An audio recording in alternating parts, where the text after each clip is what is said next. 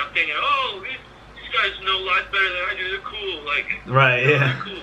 Yeah. But, like, I'm actually in, like, the prime time of my youth absorbing toxic mindsets about people and, like, the world.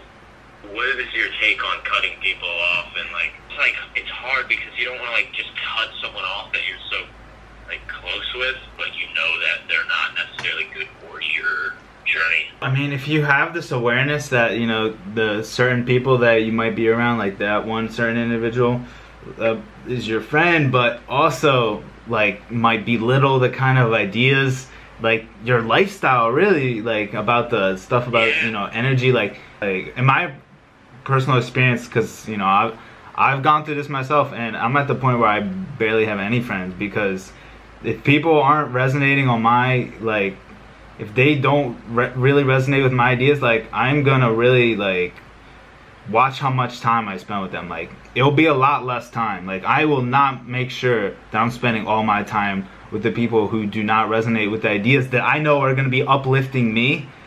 If they just see that kind of stuff as whack or weird, then I'm just going to, and, you know, if I do, like, really love spending time with them, then, you know, we'll hang out once in a while, but, like, I'm not going to be spending every day. I'm not going to be spending all the time with this person, because I know that's kind of, like, disrespecting myself. Like, this is, like, if these are my ideas, my more, like, things that I live by, and this certain friend just living in this whole different realm of disbelief, then disbelief, for sure. It's just, it's not gonna be serving myself then, you know.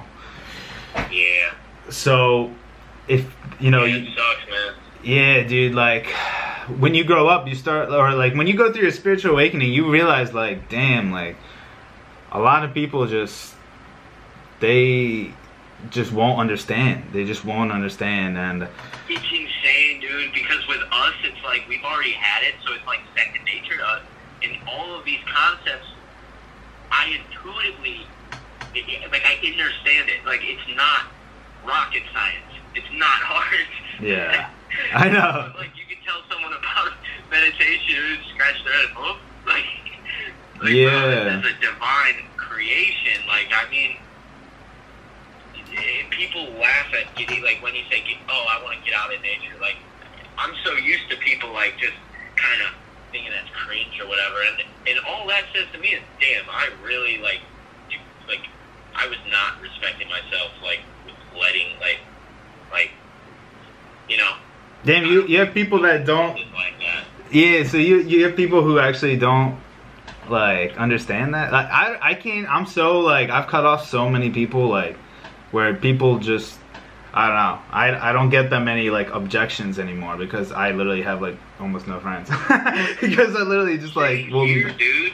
Yeah. Same. I just can't, bro. Everyone off, but I still got, like, a good, like, 3 or 4 people. I have this community called the Light Force, and we had a lot of meetings. And this was a thing we talked about actually many times, and it was interesting because one of our members, like, he would say how, like, he actually, because he had a really tough time with this too. Like, all of us really did, because not many people understand us, like, going through this kind of spiritual experience. And so he would, like, try to teach this kind of stuff to some of his friends, and it was actually kind of cool, because one of his friends was actually starting to really pick up on it and really get interested and intrigued, and, like, actually, like, became, like, really understanding. So that was really cool to hear, actually.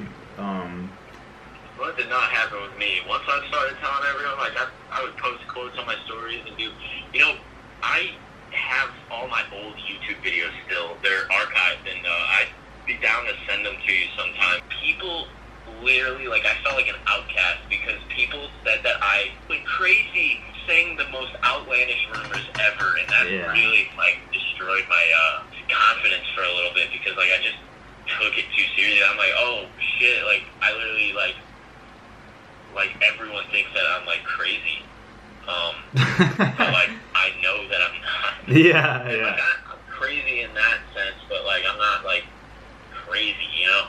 Like, I feel like we're all kind of, like, crazy.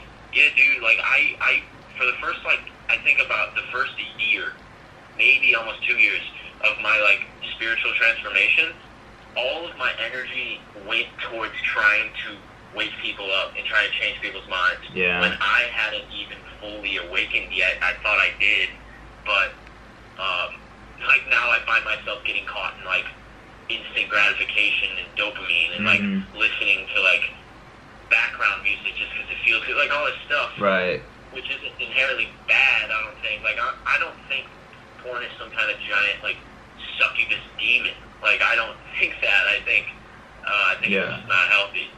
It can have that effect on you, for sure. Yeah. Who knows? Maybe it is a demon thing. Yeah, right? Like, we don't even know. We don't even know.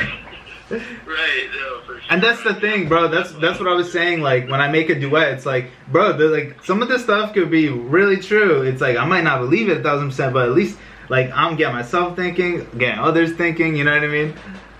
Yeah, I mean, we don't know what the hell's going on behind the scenes. We only perceive 1%. Exactly. It's not that obvious. Like, shit.